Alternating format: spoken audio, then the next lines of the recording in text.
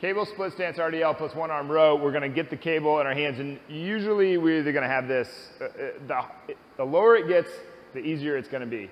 So split stance, the foot that's back is the arm that's rowing. We're thinking of sitting into this left side hip. It's in my right hand now, my right foot's back. My left side hip is what I'm trying to sink back into, and I pop up and I hit a row.